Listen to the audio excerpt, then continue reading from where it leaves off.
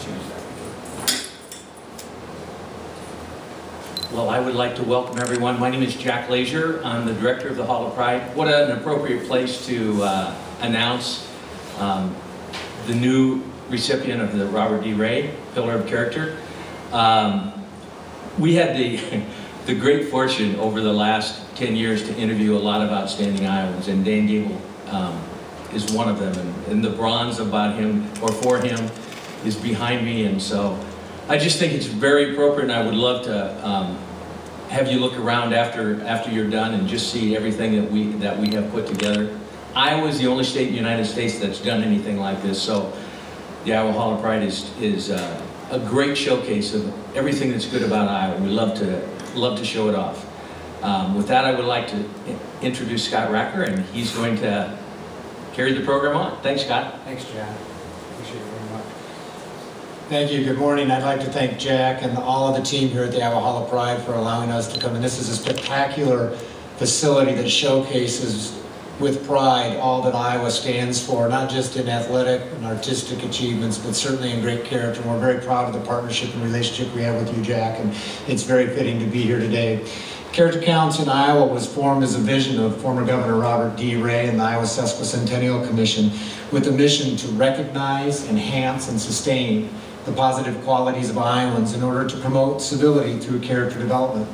The vision of our work is that every Iowan would embrace and practice good character. The foundation of our efforts include a statewide mobilization of the Character Counts framework based on the 6 pillars of character: trustworthiness, respect, responsibility, fairness, caring, and citizenship. Since our inception in 1997, we've trained over 30,000 Iowa educators and community leaders and have engagement in over 1,000 education sites, with over 94% of Iowa's school-age youth having some connectivity with the 6 pillars of character. Our work extends from the early childhood environment to the corporate boardroom, where we focus on good decision-making and bringing mission, vision, and values to life. Each year in April, we bestow our organization's highest recognition to a deserving Iowan, the Robert D. Ray Pillar of Character Award. The Ray Pillar of Character Award reflects Governor Ray's lifelong commitment to civility and character development. The award was presented to Governor Ray in 2003 and named at that time in his honor for his visionary leadership and inspiration to meet our mission and his exemplary character he's demonstrated his entire life. Previous recipients of the award include Norman Borlaug, Hayden Fry, Dr. Tom Davis, Sean Johnson, Dallas Clark, Coach Ed Thomas posthumously, Aaron Campman, and Fred Hoiberg, each of whom, by the way, is showcased and represented here in the Iowa Hall of Pride. Each of these recipients were selected because of their noteworthy demonstration of good character as a visible role model for all Iowans, and especially Iowa youth. Today, it's my great honor and privilege to introduce and announce the 2014 Robert D. Ray Pillar of Character Award recipient. That's Coach Dan Gable, a living legend from Waterloo, Iowa. During his prep career at Waterloo West, he compiled an unbelievable record, undefeated. He was in 64 prep matches and a 3-time state champion at Waterloo West. He went on to Iowa State, one of the foremost wrestlers in the history of that institution, as a 3-time Big 8 champion and a 3-time All-American. And he set NCAA records at Iowa State in winning and pin streaks. He had a 182-1 record as a prep and collegian. After college, Coach Gable added titles at the 1971 Pan American Games, the 1972 Lisi Tournament, and the 1971 World Championships. He won an unprecedented 6 Midlands Open Championships and was that meet's outstanding wrestler 5 times. In the 1972 Munich Olympics, he won a gold medal without surrendering a point to any of his opponents. And after that success at all of those other international tournaments, the Soviets came to the Olympics specifically with one goal in mind: to beat Dan Gable. And they were unsuccessful in that pursuit. Following that, Coach Gable joined the Iowa coaching staff in 1972 as assisting head coach and Hall of Famer Gary Kurtelmeyer until taking over the program in 1976. As University of Iowa's all-time winningest wrestling coach from 1977 to 1997, he compiled a career record of 355, 21, and 5. He coached 152 All-Americans, 45 national champions, 106 Big Ten champions, and 12 Olympians, including 4 gold, 1 silver, and 3 bronze medalists. The Hawkeyes won 25 consecutive Big Ten championships, 21 under Coach Gable as head coach, and 4 while he was an assistant. He had a winning percentage of .932 and captured 9 consecutive NCAA championships. At the time, that equaled the longest streak of national titles won by any school in any sport, and it was held by Yale Golf and Southern California Track. On only 5 occasions did a Coach Gable team lose more than 1 duel in a year. Coach Gable went on and coached many United States teams in international freestyle competition, and he was a 3-time Olympic head coach. The 1984 Olympic team won 7 gold medals. He was named the USA Wrestling Hall of Fame in 1980 and the US Olympic Hall of Fame in 1985, and he was selected as the nation's outstanding wrestler by the AAU as well in 1970 and the Wrestling Federation in 1971. Coach Gable was the Amateur Wrestling News Man of the Year in 1970.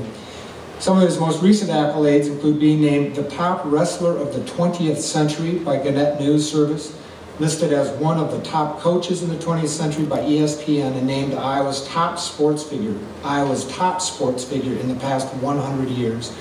In 1996, Coach Gable was named one of the 100 Golden Olympians, an honor bestowed on the top 100 U.S. Olympians of all time. He was one of 40 Americans who came together in 1997 to craft the Pursuing Victory with Honor initiative, the national focus on character development and sportsmanship through sports that was done through the Character Counts Coalition. Last year, Governor Branstad noted that when he had signed the proclamation recognizing this week in October as Character Counts Week, that Dan Gable lives the 6 pillars of character each and every day, and that he's a great inspiration to the youth of our state. And that's when October 25th was identified as Dan Gable Day in Iowa. His most recent engagement, as we well know, was the leading voice to save wrestling as an Olympic sport. And not unlike his other endeavors, he was a winner in that as well. His most honored title, I know, having visited with him in his home just recently, is that of husband, father, and grandfather. His life is dedicated to his family and to wrestling. We're pleased to have his wife Kathy with us and look forward to having Jenny, Annie, Molly, Mackenzie, his 4 daughters, and their grandchildren with us in April. It's a great joy and pleasure to announce the 2014 Robert D. Ray Pillar of Character Award recipient, Coach Dan Gable. Coach?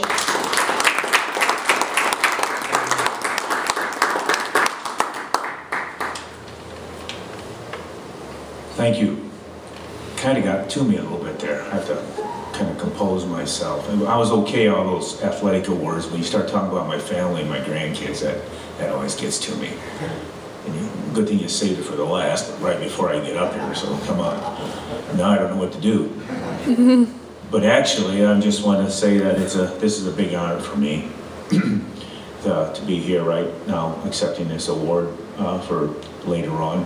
And I just want to say that you know, for a guy that wrestled at Iowa State and then coached after that at another close institution in this state, and I really don't have that many enemies, so I think that kind of tells me a little bit about my character.